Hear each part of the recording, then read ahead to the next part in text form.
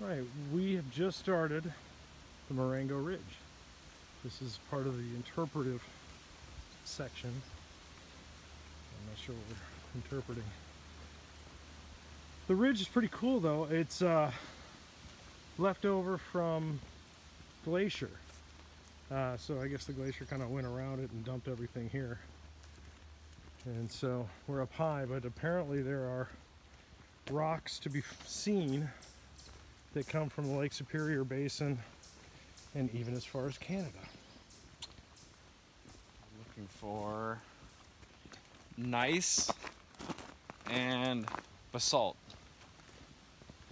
Two different kinds of ways that the rock form. Okay.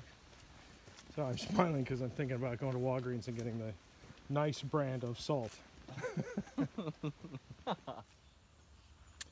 Can't really read this very well, but what it's saying is that these boulders, or stones, and any of them like them, are up to 24,000 years old and come from either Canada or Lake Superior. A couple more in here. The path is in great shape. So far, it's been mostly this sort of mowed down grass.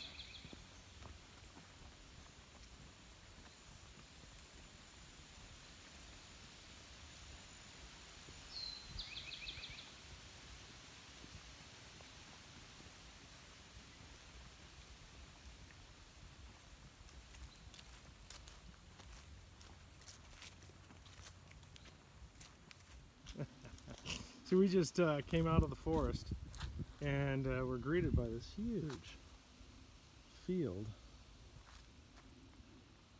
Yeah, we're on top of the ridge. I guess this could have been a farm at one point. We cleared out for that, but it's pretty much back to nature now.